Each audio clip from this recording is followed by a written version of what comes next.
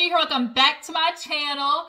We're going to get into an episode of Ladies Who List Atlanta. Ladies Who List definitely is taking over, you know, the OWN network. Everybody's loving it so far.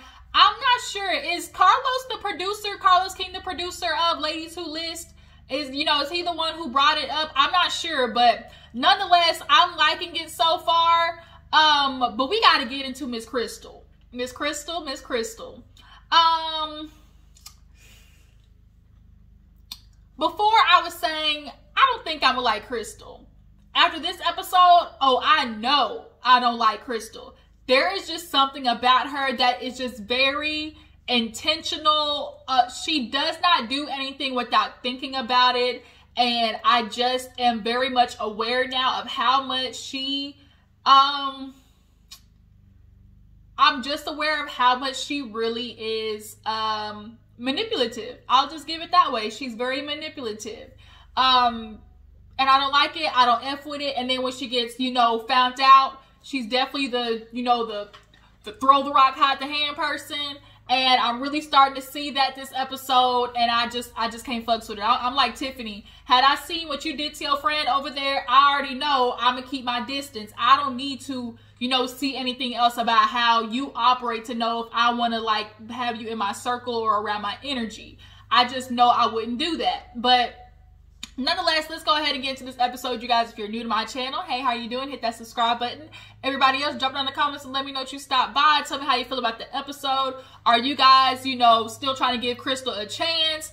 Are you, maybe thinking this is it for her? Do you guys feel like her and Robin should try to reconnect their friendship? Where are you falling in between, with Cristyl and Robin? But yeah, let's go ahead and get into it. So speaking of Robin, we open up with her talking to Kiana. We finally get to the whole money issue with the contracts. Kiana is under the understanding that Robin wanted $500 per contract. She got 26 contracts.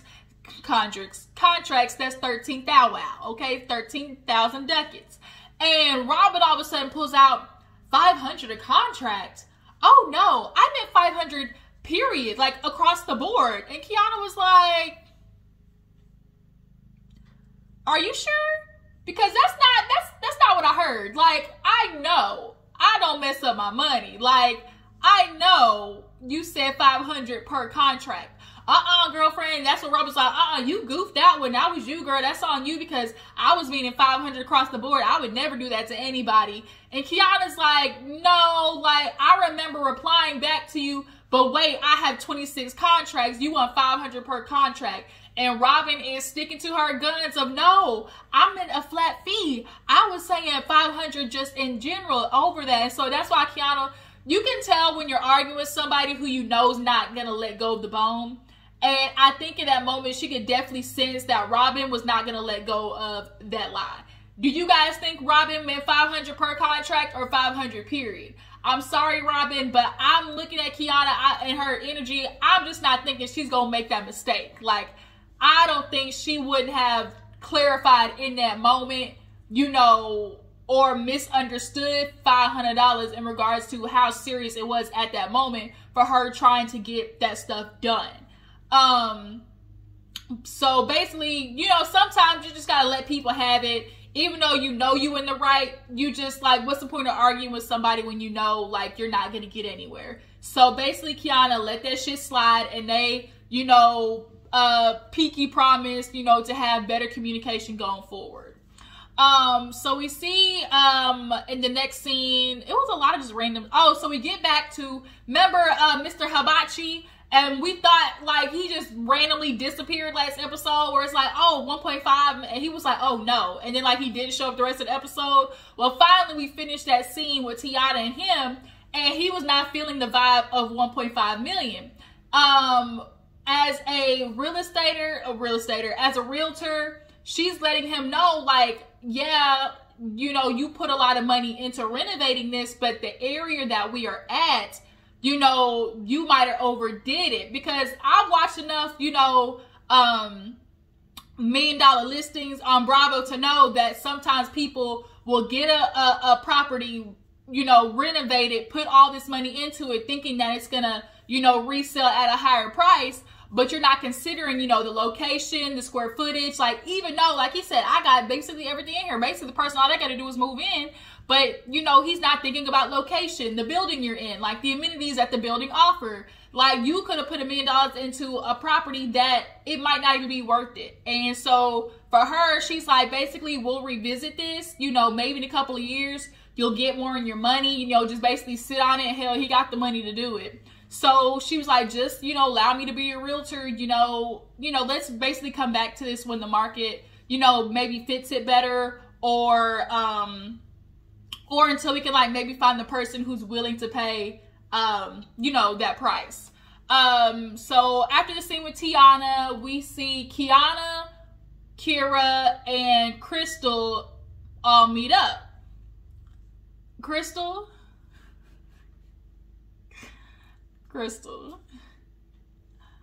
what in the swollen melon balls hanging from gravity was that outfit? What was that outfit? It looked like straight Shein. It was like, I don't know, it was like 2 straps like here, and then just like weird bralette like here across the titties, and them hoes was hanging. Like, you know, I'm just saying, Cristyl, like, you got your knockers too big. You know, that's what we used to call me and my friend in high school. Like, if she got big titty, we call them knockers. Okay, so she got them knockers. And you need a little more support, honey. Like, that outfit was not it, boo-boo. And she walked in, you could tell she was feeling herself. And it just was not it, Cristyl. I'm just letting you know, man, boo-boo, that wasn't it. That wasn't it. That's all I'm saying. It wasn't it. But she's talking with Kiana and Kira, and they're basically discussing the dinner, you know, the dinner from hell. And Kiana's basically like, you know, how are you doing? You know, that dinner was, you know, a lot. You know, I actually got done speaking with Robin, you know, about the contracts. You know, we're in a better place. And Crystyl's like, oh, really? Like, that's so great to hear. Very condescending. Then in her confessional, she's like, am I upset that Kiana and Robin made up? No, you know, because I know they didn't really resolve their issues. I don't believe they did. It's just kind of like something about Cristyl, as much as she wants to claim that she's her friend, she just gives off this energy that she really does not want her to succeed or grow. Like, she enjoys the fact that she has somebody whose life is a little bit shittier than hers. And I'm sure it got a lot to do with the fact that she ain't happy, her and her man, their situation at home ain't the greatest, because she revealed that a little bit talking to Kira. But Cristyl, as much as you want to give off like you're this confident woman, this and that, at the end of the day, you can tell she's a woman who vies for a man. She gives off that energy. Like, she is one of those women who vies for a man. And when her shit is not good at home, she gonna shit on everybody else or make it that much harder for everybody else in her life. And Robin definitely is one of those people. As long as Robin's life is a little more chaotic, she feels good about hers. But yeah, how condescending of her to be like, I mean, they didn't really resolve it, so like, why do I care? And just kind of like, wow, like, you really don't want to see your friend do good. So then, you know, they start discussing the dinner, and she's like, I'm not even gonna mention the word. And Kiana's like, hell, I'll mention it for you. And both her and Kira at the same time was like, triggered. And so she was like, yeah, she's like, I had no idea that using that word was gonna like make her react that way. You know, maybe I just need to expand my vocabulary. And it's like, you keep making it about the word and not your intention and not the context in which you were using the word. Like, you're being an asshole, Cristyl. You really are. You're making about you saying the word triggered and less about your energy, your context of using the word, and how you did it. It's not what you say, but how you say it. And not only that, your friend is literally telling you, stop. Your friend is literally saying, stop using that word. Stop using that word. And here you are. You're just triggered, Rob. You're just triggered. You're triggered. And you keep doing it. Like, Cristyl, fuck off. Because, like, you definitely were just being like a-hole, like just asshole. That's the only word I can think about it, is just asshole. Like, and you are really trying to just like eliminate this responsibility of Robin, you know, like acting that way, and you played into it. Like, you played into it. And so Kiana tells her, well, you know, the other ladies, you know, they kind of, you know, had a response to it. And they were like, oh, they were triggered as well. She was like, yeah, you know, Tiffany, she definitely kind of feels like, you know, if that was my friend, I would have took her to the side, you know, away from everybody. And Crystyl's like, oh, yeah, that's cute. You know, it's nice for everybody to have an opinion after. But, you know, that's good. You know, she can have her opinion. But what I got to say is, you know, it's none of her business. She's not involved in it. So, you know, I don't need her opinion. Kira kind of, in a way, defended her. Well, you know, you're going to experience everybody's allowed to have opinion on something. And that's the truth. Like, you don't like her opinion because you know her opinion is the truth. You are being a bully. You weren't considering your friends', you know, feelings. And how dare you walk into a situation knowing what your friend's goal is and not helping her achieve that. Every time somebody said something against Rob, you jumped on the bandwagon. So for Tiffany to have the opinion that she has, you just don't like it because it's the truth. Had her opinion been on your side, you would have been rocking with it. But because it's not, all of a sudden it's like, I mean, she has an opinion, you know. Everybody's going to have an opinion. Everybody's allowed to have an opinion. So for you just be like, I mean, it doesn't involve her. I mean, she can just keep her opinion to herself. Looking at you, you sure do have a lot of opinions. And you certainly know how to voice yours. So, bitch, everybody else is going to voice theirs. Like, the fuck? So, speaking of Tiffany, her and Tiana are doing like a little workout thing. Basically, they're just sitting at the park bench talking about everything. And Tiana's like, girl, I agree with you. That whole situation where Robin, like, Cristyl was out of line. And Tiffany was like, yeah, I don't like that. Like, you know, I actually had a time, you know, had a chance to sit down with Robin, and we really like bonded, just talked about our history, you know, talked about, you know, our upbringing and things like that. And Tiffany brings an energy that Robin really is in need of, and just somebody who's light and not as aggressive, because then that's going to bring out her aggression. She's very sensitive to auras, Robin. I feel like Tiffany is going to get a lot further with Robin than Cristyl is.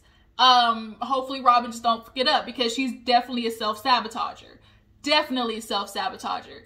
But nonetheless, Tiffany is just talking about, you know, even despite all the things happening to her, she's getting ready to build her own, like brokerage firm or whatever, and she's doing the opening. Tiana's super proud of her. She talks about her upbringing, you know, having a crackhead mom, you know, her dad raised 3 daughters, you know, she's just glad of how far she's came, and she's proud of Tiffany. Tiffany ain't inviting Cristyl though, and I'm not mad at it. I'm sorry, I'm not. Although it can seem like Tiffany may be jumping on, oh, you know, because Robin's mad at Cristyl, you know, and I'm kind of jamming with Robin, like, I don't need to, you know, jam with Cristyl too. I just think Tiffany is, I mean, she's like me in the essence of, like, I don't need to, if I see who you are in an environment, I see how you are with your friends, and I already know, I don't fucks with it. Why am I inviting you places? Like, I'm not going to be fake about it. If I know I don't mess with you, and I know I don't mesh with your energy, I'm not going to bring you into my space. And so I respect Tiffany for that, because at the end of the day, like, I'm watching you fuck your friend over in public. I don't want that around me. Robin goes to see this dude named Robert. They've been, you know, in a realtor, you know, client relationship for some years now. She goes to the homie crib, which is nice. And guess who come down? His little executive assistant talking about, yeah, Robert's in Puerto Rico. And you can tell the assistant just lying her ass off and being hella pessimistic about it too, or being hella like sarcastic. Yeah, you know, he works a lot, so he had to leave. And it's kind of like, bitch, fuck you. Like, let me call Robert myself to see. So she called Robert, and he's like, yeah, you know, we bumped heads. I'm in Puerto Rico. I gave my listing to somebody else. And Robin's like, the fuck? Sir, you low-key kind of cheating on me. This is kind of like one of them, like when you have a hairstylist and you go cheat on your hairstylist, or when men have a barber and they cheat on their barber. This is kind of like that. Like, bro, we supposed to work together. Like, you cheating on me already? So, she was like, you know, we're both hotheads. You know, buy me dinner when you get back. We can talk about it. What else happened after that? There was something else that happened before everybody went to Tiffany's party. Oh, Kira. So Kira has this dude, Alex. He bought this house. He renovated it. Her and Tiana go over there. It is beautiful. It was already a nice house, but when they go through and show the before and after picture, it was so nice. I love the lounge area that he had at the bottom. He has like a trucking company, but he just expresses to Kira that, you know, he's happy with how far he's come. You know, he wants to buy his mom a house. So, of course, you know, they're going to look into doing that for his mom's birthday. So, Robin, y'all, Robin been looking good. When she step out that car and she, you know, show body, yaddy, yaddy, like, Robin is snatched, okay? She is snatched for the gods. Have the pants, titties up. Like, Robin look good for her age. She look really good. But she goes in to speak with Robert, and she's like, look, like, I want my house back. He was like, too bad, so sad. That bitch sold last night. So she's like, huh? She's like, you lying. Like, you lying. He's like, no. And he actually shows her the contract. And sure enough, that bitch sold. And she feels some type of way because, one, she's like, wait a minute. Like, a huge part of selling the house is the advertisement. Those were my clips, my, you know, my video. Like, the other realtor basically used all of her advertising to sell the house. I would feel some type of way about that. Like, if you're gonna steal my you know, my home, like, bitch, do your own, you know, advertising and promotion and stuff like that. Don't use mine. But she was like, Robert, like, what's up? Like, we supposed to be, you know, homies, you know, dap it up and shit. And he was like, you know what, Robin, you know, you are good. You are, you know, knowledgeable. You know everything about realting or, you know, being a realtor, you know, everything about this area. But, sometimes you gotta eat shit. And she was like, wait a minute, I've been in this industry 17 years. What you talking about eat shit? I've done that. And I think what he meant about that is sometimes, Robin, you stay up here, right? You stay at the top of that energy, of that just like, it's a lot. He's trying to tell you, like, sometimes you gotta bring it down because it can rub people off the wrong way. Robin has a very strong energy, and I think she just does not know how, she's not emotionally intelligent yet, as in being able to control her emotions. Her emotions basically run her life. She's not a person yet who has mastered, you know, not allowing herself to kind of go off the deep end. And I think that's why Robert kind of basically had to give her like a, you know, a slap on the hand and be like, look, you ain't gonna talk to me crazy. I wonder what they argued, like what happened in that argument, because I know how Robin is. We know how Robin is, and she talking about he a hothead too, so I can only imagine, you know, how that situation went. But he was like, look, you know, Robert didn't, you know, tear her down without, you know, giving her a hand to lift her up. He basically was like, look, go forward. You'll have my properties. You'll have everything. But, you know, let's keep it cute. Okay. So they basically like, you know, handshook on that. So, Kira, before we get to like the party for Tiffany, Kira actually goes over to see, you know, Cristyl. She's like, Cristyl invited me here. You know, we're having some type of like fancy lunch. So they sit down and they had the good old jumbo scrimps. You know, it was a nice little din-din. Cristyl was definitely doing her damnedest to poach Kira. She's like being fake and asking about her life. And, you know, of course, Kira's talking about how, you know, she was in this relationship, you know, having to take the steps forward. You know, she was, you know, hesitant, but damn near their house burned down. So the house burned down and the relationship burned down with it. Hell. And Kira's like, oh my God, me the same thing. You know, I was in a relationship for 4 years, but I just had to get out of that because of the way I was being treated. Was that nigga cheating on her, y'all? I think he was. I think Cristyl is one of those girls where she's strong in public, but in private, you know who she reminds me of? Kenya. She reminds me of Kenya. Very intentional with her manipulation. She does not move without thinking about the steps and how, you know, she's going to do it with somebody, which is what I mean in this situation with Kira. I'm going to bring her over. I'm going to get to know her. And then boom, you want to work with me type situation. You strong out in person. You can tell everybody what to do. But when she get home, she let her nigga talk to her like shit. Like, that's who Cristyl reminds me of. Yeah, I don't know. Do y'all get what I'm saying? Y'all feel like y'all get what I'm saying? Because Cristyl just gives off that energy of just like insecure and private. Especially when it comes to her man. But I mean, if he's doing you that bad, like eventually you're gonna have to let him go, even when you don't feel like it, boo-boo. But nonetheless, that food did look good though. It did look good.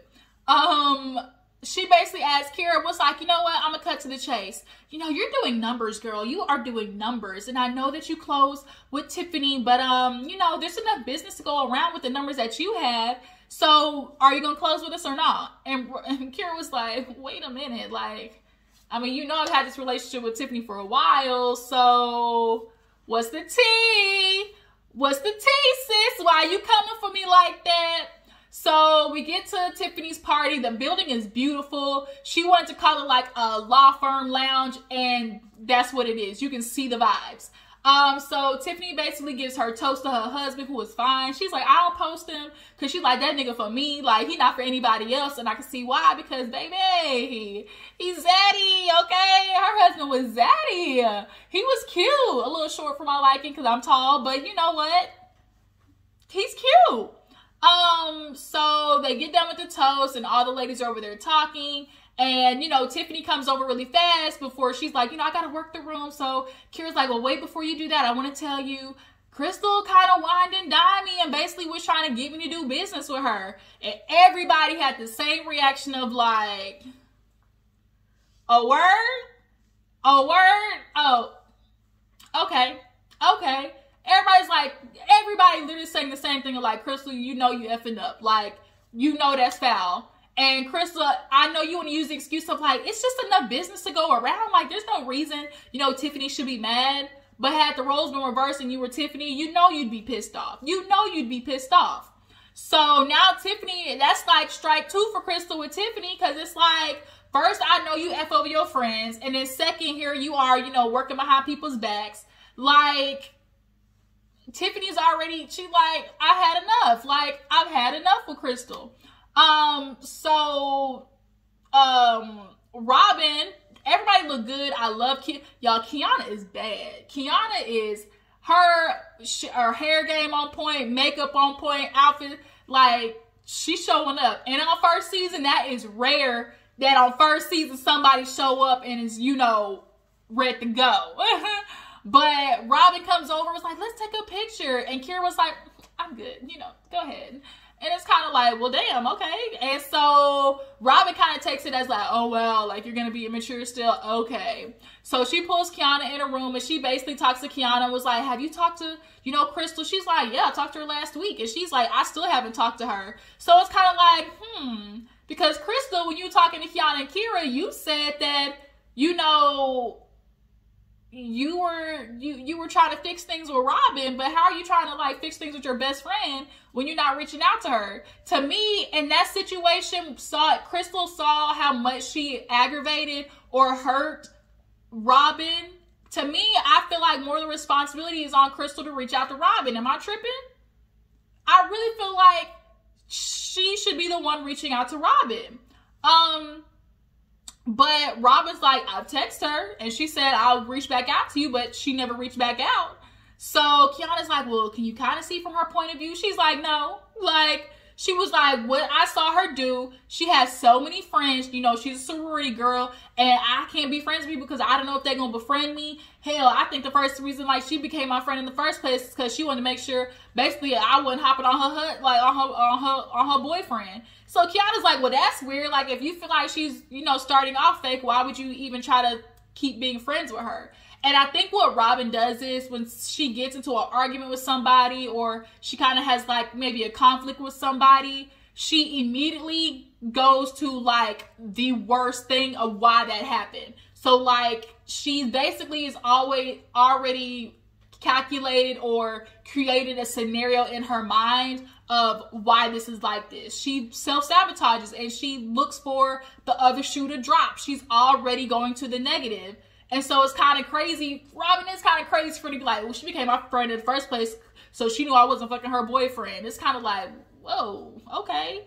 So she was like, Kiana basically like, I see both sides. You just need to talk to her. So she was like, I mean, you know, she was with, you know, hanging with, like, you know, she was cool with Kira. And that's why Robin felt the type of way, because it's like, damn, like, you don't even know Kira, but at the party, you was defending her over me. So it's understandable. So she's like, well, speaking to Kira, like, you see what she did? I'm trying to take pictures and be cool with her. And Kiana's like, well, I think she just don't want to be fake. Like, you know, if she don't mess with you, and I get it. Like, Kira can come off being, you know, immature, but also in the same sense, I can understand it's like, you know, we ain't resolved all shit yet, so I don't want to be fake with you. So I get both sides, but nonetheless, Robin's like, let's dead this right now. And she's like, you know, Kira, come here, Kira. And then that's where the episode ended. So you guys, tell me how you feel about ladies who list. Tell me who you're vibing with the most. I'm definitely vibing with Tiffani and Tiana and Kiana. Like, all them hoes is bad. And they, you know, I just like their vibes.